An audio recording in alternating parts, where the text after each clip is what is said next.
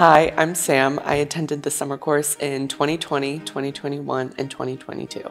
I wanted to come to SAB because all of my friends who had been to the summers were like, I loved SAB so much. When I was younger, I would watch like the Macaulay Culkin Nutcracker with my grandma.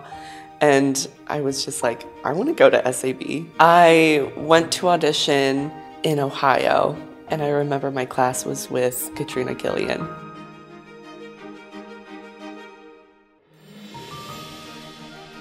I've always loved the summer course.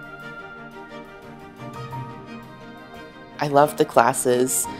There aren't too many classes, there aren't too few classes, but just enough to keep me in shape and keep me learning, because I've always been curious about the Balanchine aesthetic and I've always wanted to learn more about it. And being close to other people who have the same dream as you and have the same goals as you to one day become a professional dancer is just so inspiring, and it makes you push yourself even more. And the teachers are just so committed to you excelling, so it's a great experience. I think a big mindset everyone has when they come to the summer is getting into winter term, but I was just here to do my best and here to learn from the teachers, and getting in would have just been the cherry on top of the cake.